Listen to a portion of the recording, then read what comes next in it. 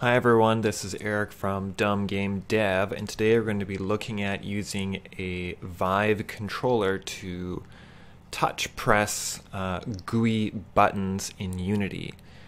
And we're optionally going to use the trigger to trigger that event as well. So let's just jump right into that. And of course, the first thing you need to do is have a button somewhere in your Unity scene, and I've set up a canvas here, and I'm not going to go over this, but my canvas is set to a world space canvas so that you can actually touch it, and I've scaled it down significantly here so it fits, and I set it close to 000, which is where my location is. Then I just created a button on that canvas, and there it is. Now this button, there is nothing special about it. It's just a regular old button. I did set the highlight color to something different than white so we can see that. I'm going to make mine maybe a nice blue color. Then once you've got your button, what you need to do is add a box collider to it so that we have something to trigger and touch with our Vive controller. So without some type of collider in 3D space, it won't know if something's touching it. And when you first add your box collider, I'm just going to remove this component and just go add component and say box collider. It's going to be ridiculously small. You probably won't even see it. So we'll have to size it up quite a bit for it to be seen. You can probably see it starting now. So mine's already 160, and my Y doesn't have to be quite as big, so say 30. And I need a little bit of width to this, so the Z. So as you can see, mine's 160 by 32 by 10-ish for my button here. And there we go. So now we have a box collider. And I'm going to set this to is a trigger so that we can just pass through it and there's no problems there. And I'm just going to move my canvas and button in my screen a little bit, or in my play space, so I can just touch it easily. So maybe for me, this button, I'll just change the text. Let's just say something like touch to start. So maybe we want to see that the player has their controllers on, so they couldn't start the game without touching this first. So if they had only a keyboard or something, they wouldn't be able to touch to start. Right, so the next thing we want to do is, I already have VRTK set up. If you're going to use VRTK, you can do it with or without. So, but I've got my camera rig on here, and on my camera rig, and we can just ignore the VRTK part, we have the controller right and controller left. Now, in order for Unity to know that I'm touching something, I need some sort of a collider to touch another collider. So on my right controller, we have the model, and it should be disabled by default I guess we can't see it unless we have the game on, but there is the model under the right controller. So I add to, not a child of the model, but of the controller right, a sphere collider. So I've already done this. Now you could use any shape of collider you want. I've done a sphere. And actually what I did is not add a sphere so much as I just added an actual 3D object. It's a 3D object sphere, and that one's huge. And I just scaled it down to, like, say 0.1, 0.1, 0.1, and so that will be your trigger area. And the reason I have used an actual object instead of just a sphere collider so we can see it. And at first I want to see it so I can position it well. Okay, so what you want to do is turn on your game, and now this is a child. If you turned on your, let's just see here. I think my controllers are off, so we won't even see them. But what you're going to do is turn on your game, and you'll see the sphere at the end of your Vive controller, and so you just want to adjust the position around here using this positional. And so I'm not going to bother doing that because I've already done it, but you can just go in and adjust the position. So the next thing you want to do is you want to make sure that it has a rigid body. So this is my example I've already set up. So without a rigid body, this is not going to work, and you want to make sure your rigid body is set to kinematic. So we just go like this, rigid body, not using gravity is kinematic, right? Then you also want to make sure the sphere collider is a trigger so it doesn't smash into anything. So just like this here. So there's the finished one. And then I'm going to turn off the mesh renderer so you wouldn't see it while you're playing, because we don't want that to happen. You might want to give it some like fancy name so you know what it is.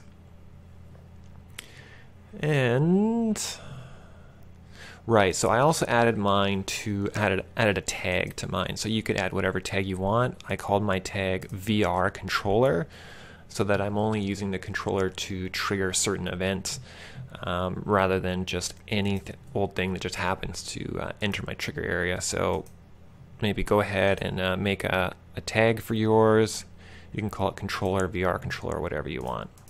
So that's it. So now you've got a trigger area on the tip, hopefully, of your Vive controller. So just to double check that with you, make sure it has a sphere collider or whatever shape you want that it's set to trigger. Turn off your mesh renderer so that you're not seeing it all the time, and make sure it has a rigid body that's set to is kinematic but not using any gravity. Oh, right, one last thing to that is you want to make sure that it's set to the ignore raycast layer if you're using VRTK. If you don't do that and you send out your pointer beam or whatever beam pointer you're using, it's going to hit this collider, and then the collider is going to light up and you'll be like, what's that? Look like some kind of a bubble on your Vive controller. So make sure your layer is set to ignore raycast, and then you will shoot right through. Okay, so I've already gone ahead and done this for my right and left controllers if you want to do that. And so now we have something to touch the collider on the button. So we've got our collider and our collider, they can touch each other.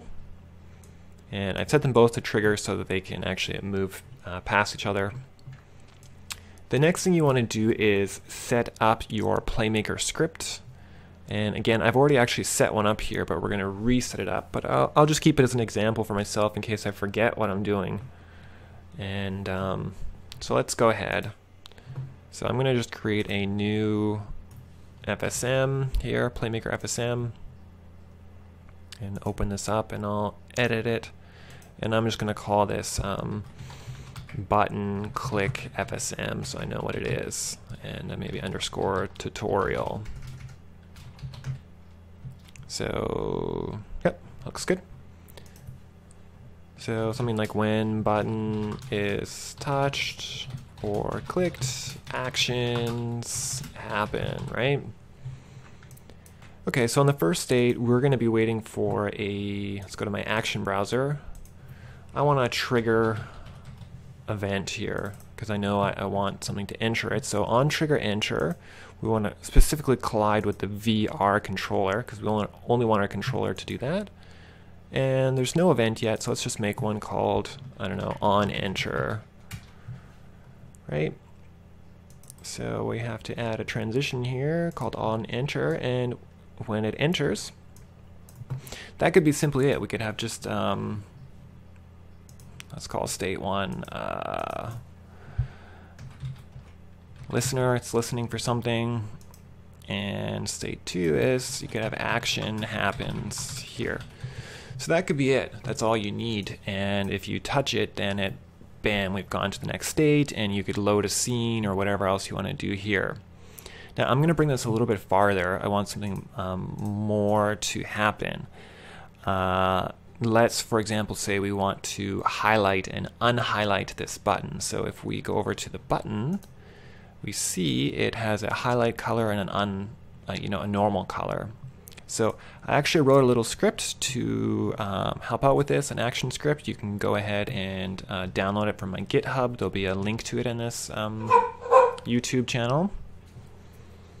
And you can hear my dog barking there. So we want to enable, so I'm going to enable the GUI button highlight state. So when we enter this state, the GUI button is going to highlight. So it's asking for which button. And so I'm just going to grab this button script and drag it in here. And so it's this button specifically that we want. So you could trigger different buttons, but I'm just going to trigger the one called button on the button. And then let's add another action here, another trigger action called trigger event. Put it down here. So now on trigger exit, we'll create a new event called on exit. You could call this whatever you want. And we're going to wait for the VR controller. Add this transition, so on exit. So on exit, it's going to go back, right? So this means when our Vive controller goes in, it's going to go to this state that says action happened here, and then when the Vive controller comes out, it's going to go back to the listener state. Now, unfortunately, it is going to trigger the highlight here and then stay on indefinitely. So we want to, I created another little script here, which we can also download, called disable GUI. So this is the opposite. And I will just grab from the inspector the button there. So now it will disable and enable this GUI state, which is the highlighted color. So let's try this out and make sure that it actually works. And then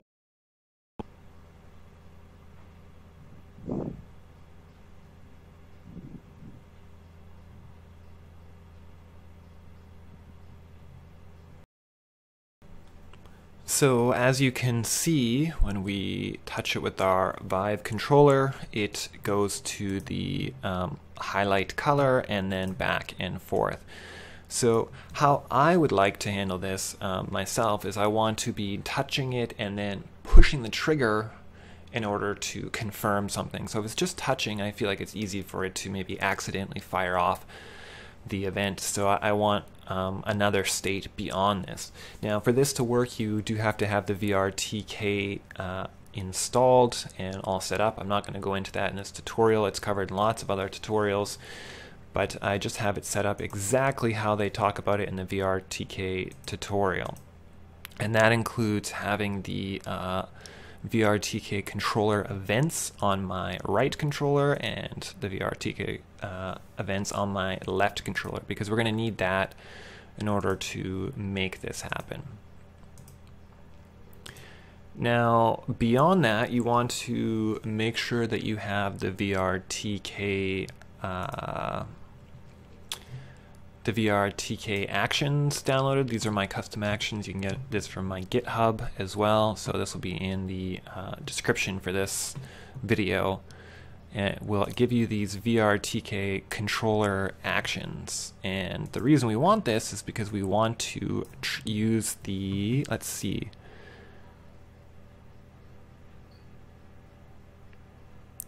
let's say get the trigger clicked event. And it's telling me I don't have the right game object here, so I'm going to specify a game object, and the game object I want here is the right controller. That's because I want the right controller to get the clicked event. And I'm going to move this farther up before this trigger event. So next I'm going to say every frame, because I wanted to keep looking for this in every frame, not just one time. And it takes a bool value, so it's either trigger as clicked or not clicked. So I'm going to store this in a variable called, say, is clicked. And then what we want to do to check, we want to check to see if this bool is true or not.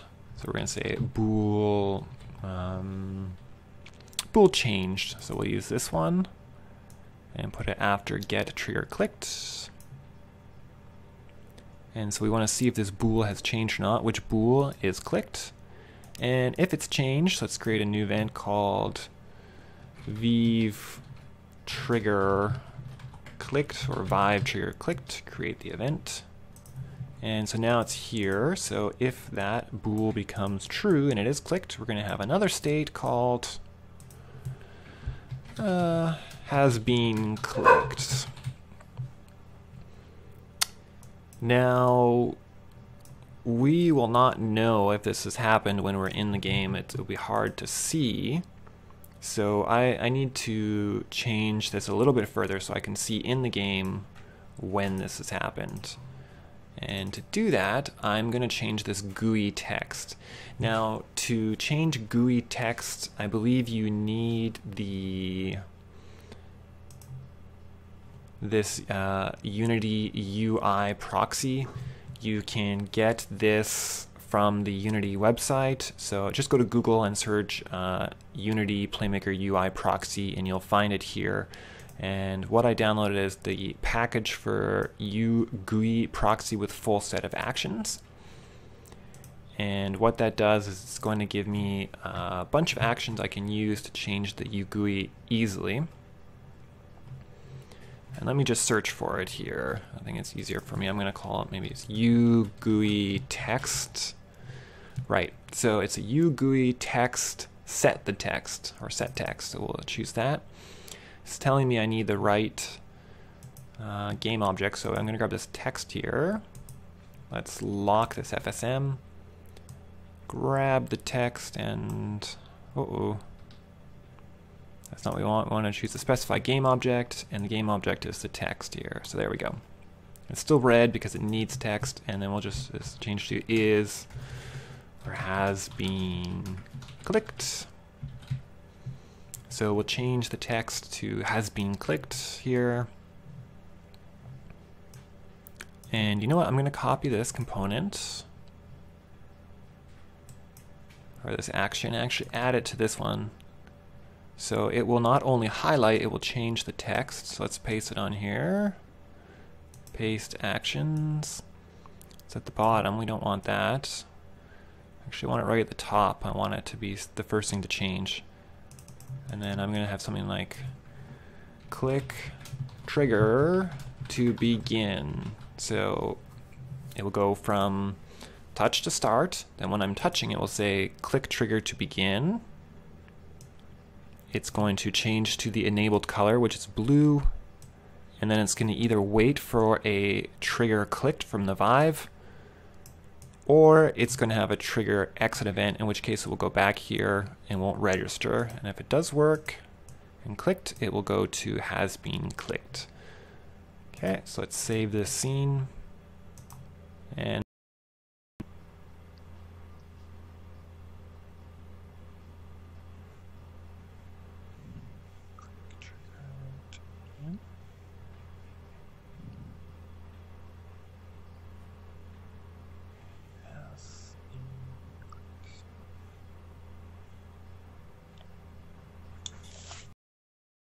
okay, not bad. There's one little snafu which I noticed is that when we let go, we've entered this state, the second state with our Vive controller. It says click trigger to begin, and then when we go back, because we've removed the controller, it doesn't change the text back automatically. So people might be confused and might think, oh, I've entered once, I can exit and then click. So I mean, I would probably copy this selected action and put it into the first one, and let's see here, paste action before, and then change this, touch to start, and that would be good. Now, has been clicked, you can trigger whatever event or action you want here, maybe load another scene, play a sound, do whatever. So that's how I would set up a touch event. Now you could just copy and paste this button and adjust things as necessary. So it's best just to set up one first and then copy and paste rather than trying to set up every single button separately. There you go. If you have any questions, comments, concerns, go ahead and throw them in the comment section here on YouTube. Go ahead and like things, please, if you like it, and hopefully more people will see it, and I'll go ahead and make some more videos. Okay.